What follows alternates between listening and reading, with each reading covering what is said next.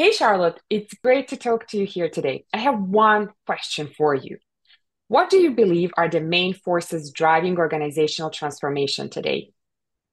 Hi, Nikolina. Thank you for asking this question. I really love it because during the discussion we have with customers, we can tell there is several factors driving transformation today, and they need to reinvent themselves. They need agility. It's becoming extremely important. So first one, it's digitalization. You know how it is important. Like company need to reinvent their process and gain efficiency. According to a survey we made with Cornerstone Lab, 30% of CEO believe in their team are equipped with the necessary skills for the future development. And while 72, the upskilling are their top priority. Do you have the same feeling when you talk also with your customer, Nikolina?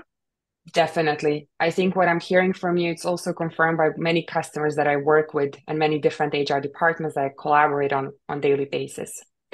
Are there some other areas that you see are really important in driving these transformations today?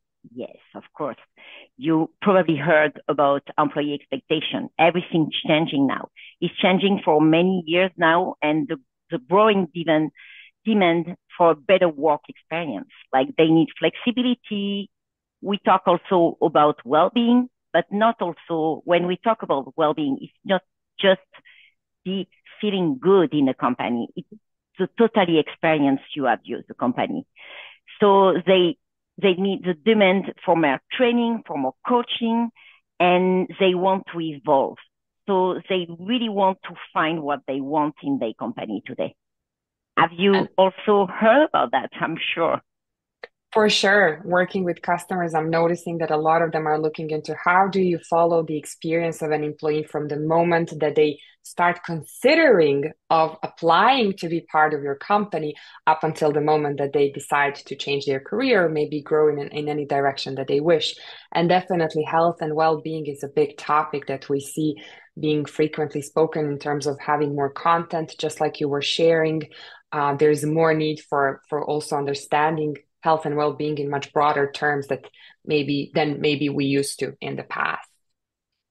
Totally agree with what you said. And there is another topic really important. You talk about learning, content they need, and company need to be competitive. There is a lot of pressure. So to be performant, they need to navigate in uncertain business future. So they need to be ready with their workforce. They need to have like the good person in the right place to be performant. And the performance of the employee will help the company to be better and to be more competitive. Thank you for sharing that, Charlotte. I really appreciate you taking the time to share these answers with us here today. Thank Thank you. you, Nikolina. Pleasure for me.